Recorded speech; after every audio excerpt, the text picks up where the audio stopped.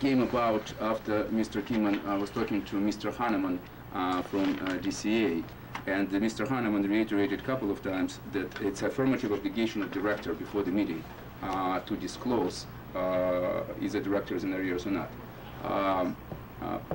Our bylaws and our governing documents do not silent on this issue, so not much we can do. I would just simply would like to have a resolution which directors can follow or directors will not follow at the beginning of each meeting.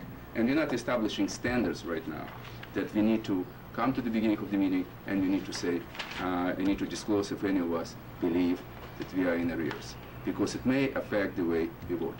Is this something like when you didn't disclose that you had interest in General Electric before we got the air conditioners? And you the one who made the resolution to a full disclosure?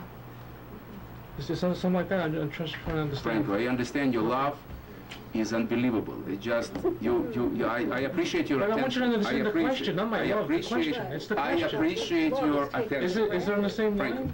you see, what we're trying to do, we're trying to disclose as much information as possible. Yeah. I don't understand why you why do you object to very simple things? I'm you have anything to hide? I'm for it. I'm just trying to say, if this okay. is something like where you didn't disclose something that you had a conflict of interest. Okay. All right. But you go personal. Please. It's not personal. Yeah, let him go personal. It's not personal. That's okay. It's not personal. He made the resolution. Frank. That's not personal. Frank. He made the resolution. A resolution. Okay, that's cool. Yeah. Full disclosure. We are anybody. I'd like to